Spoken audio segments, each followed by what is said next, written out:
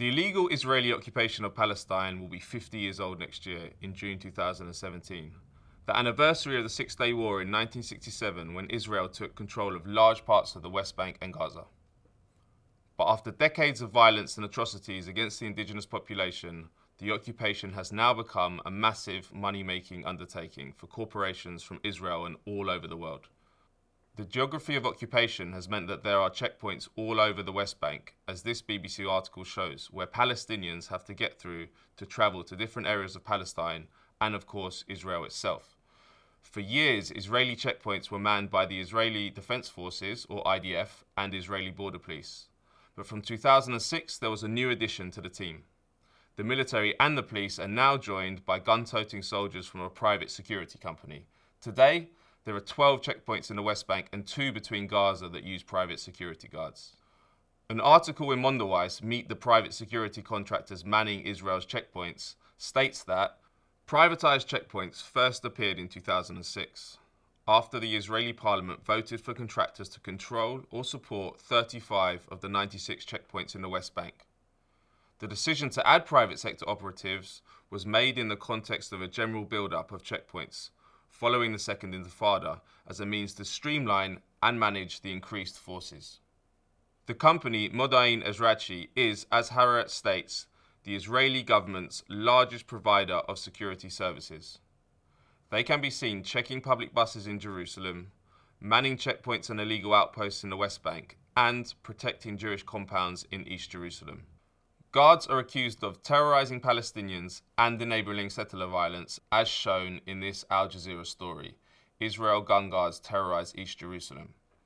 They quote an analyst who says, from a political perspective, outsourcing is beneficial because even if the abuses are exposed, they are frequently presented to the public as having been perpetrated by someone else. This Haaretz story, State threatens to fire Modain Ezrachi for flouting labour law, notes that Modain Ezrachi was found to have systematically violated the rights of security guards. But it has had no effect on the firm attracting more contracts. This is a trend we've witnessed in many other nations, such as Australia, Britain, the United States and Greece, as shown in these Guardian stories. In these cases, governments and private security firms collude to avoid responsibility. There's a long history of Israel-directed humiliation of Palestinians at checkpoints. Israeli human rights group B'Tselem has released countless reports over the years documenting the abuse, as shown here in his Haaretz story. Israeli NGO Who Profits tracks the private sector companies cashing in on the illegal occupation of the West Bank and the resulting misery. They released a report earlier this year which lifted the lid on this incipient trend, private security companies and the Israeli occupation. It reported, in recent decades, many military responsibilities were handed over to private civilian companies, turning the private security industry into one of the fastest growing industries in Israel. Private security companies guard settlements and construction sites in the occupied Palestinian territories, and some are also in charge of the day-to-day operations, security and maintenance of Israeli checkpoints in the West Bank and Gaza. On one level, it's a mystery why Israel feels it needs more muscle at the checkpoints. They've already got a maze of confusion for Palestinians trying to pass through, as this B'Tselem report, Checkpoints, Physical Obstructions and Forbidden Roads shows. It notes that Israel's restrictions on Palestinians' freedom of movement in the West Bank are enforced by a system of fixed checkpoints, surprise flying checkpoints, physical obstructions, roads on which Palestinians are forbidden to travel, and gates along the separation barrier. The restrictions enable Israel to control Palestinian movement throughout the West Bank as it suits its interests, in a sweeping breach of Palestinians' rights. One more level of bureaucracy has not helped. Even if Israel claims more muscle is needed, why not just send more Israeli soldiers? This move is part of a global trend during the same period, from Iraq to Colombia, where private security and military companies increasingly assume state functions when resorting to force.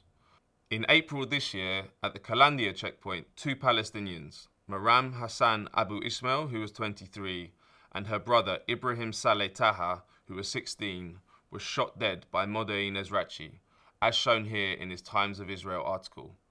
It was one of the first high-profile killings done by private security guards at the checkpoints in the West Bank. The two, who witnesses said didn't seem to understand instructions in Hebrew, were branded terrorists by the Israeli police for allegedly throwing a knife. Not long afterwards, the defense establishment announced it would drop an investigation into what happened without anybody being charged. The Israeli non-profit Yesh Din wrote in their 2014 report, The Lawless Zone, that private security forces are equipped with IDF weapons, undergo military training, and are empowered to undertake policing actions, such as searches and detentions, and to use force. Until the 1970s, Israel had one of the smallest socio-economic gaps in the West for Jews. The welfare state provided decent support for its Jewish population, but by the mid-1990s, the gap between rich and poor had skyrocketed. Israeli academic David Gutwein, who teaches at the University of Haifa, writes that Israel's ethos of social solidarity has been replaced by an ethos of privatization. The privatization revolution was conducted in two tracks: sectorization by the right and commercialization by the left. Both of them, however, advanced economic and social inequality. Today, the results of never-ending outsourcing are clear. Israeli Prime Minister Benjamin Netanyahu is committed to selling off billions of dollars of state assets, a policy he's proudly led for years. But the Israeli public are paying a high price. Israel has the highest poverty level amongst OECD nations, as shown here in this Ynet article. Many Israelis are leaving because of poor economic conditions, according to this article in the Middle East Eye. It was also the key reason behind Israel's massive 2011 protests against high rents and cost of living, as shown here in The Guardian. But not everybody is suffering. The occupation business is thriving. Take Israeli company Magal Security Systems, which wrapped fences around Gaza, assisted construction of the barrier along the Egyptian and Jordan frontiers, and is now building a wall between Kenya and Somalia. The company's head, Saad Kosh, recently told Bloomberg that the border business was down, but then came ISIS and the Syrian conflict. The world is changing, and borders are coming back big time. He's excited about the prospect of Donald Trump's enlarged wall between the US and Mexico. This is just one way that Israel's vast experience of occupation, from militarizing borders to surveying unwanted populations, is a huge financial benefit to the Israeli economy. It isn't helping most of the population. Poverty is rife after all, but it's possibly enough to insulate Israel from any potential economic headwinds from the growing BDS or boycott, divestment and sanctions movement. Israeli writer and activist Jeff Halper argues in his book War Against the People, Israel, the Palestinians and Global Pacification, that the occupation is not a burden for Israel but a resource, because it gives the Jewish state the opportunity to test weapons and surveillance in the field on Palestinians, along with assisting other states in their military and intelligence needs. Ever-growing numbers of European and American officials are visiting Israel to gain knowledge about securitization, militarization, and defense systems. Private companies have been involved from the start in the settlement project in the occupied West Bank, but that involvement and the amounts of money being made has jumped in the past decade.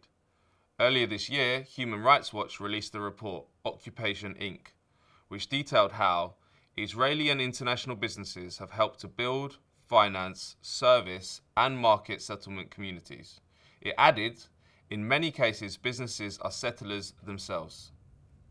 This is one of the contradictions of occupation being privatized. While Israeli state transgressions of international law are generally ignored by its biggest benefactor, the United States, the BDS movement has claimed some big wins in terms of pressuring the private sector over affiliations with human rights abuses in Palestine. For example, French infrastructure company Veolia announced it was leaving Israel in April 2015, as shown in this Newsweek article, while mobile phone operator Orange said it would terminate contracts with its Israeli partner just a few months later, as shown in this Guardian article. Security company G4S, the biggest private sector employer in the world, announced in 2014 it was leaving the country within 3 years and terminating its contracts within the Israeli prison system. BDS claimed a victory, but G4S said that while it still planned for a full pullout by June 2017, the decision to not renew the contracts was taken for commercial reasons, as Newsweek reports. The private sector, however, has made big money from the expanding Israeli prison system, which keeps over 6,000 Palestinian security detainees and prisoners, according to B'Tselem.